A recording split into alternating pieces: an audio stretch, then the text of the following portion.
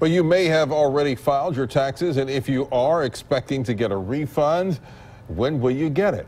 Well, 12 News' Jade Alexa has the answers and how one woman plans to spend hers. Jade?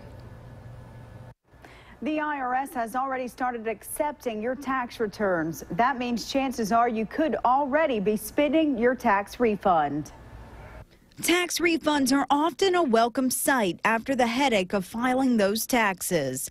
Deborah Jackson got a few $1,000s last year. It helped her sell her home. So I was able to update the roof that I moved from, brand new. Okay. Yes, indeed, that was helpful. This year she plans to use her refund for a vacation. I would probably take a nice long vacation this year, go on a cruise.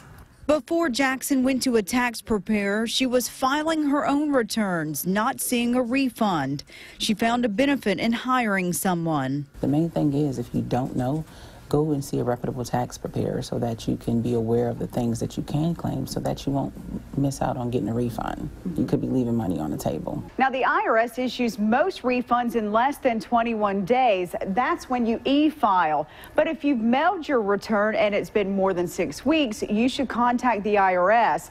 Now, if you claim the earned income tax credit or additional child tax credit, your refund may be on hold.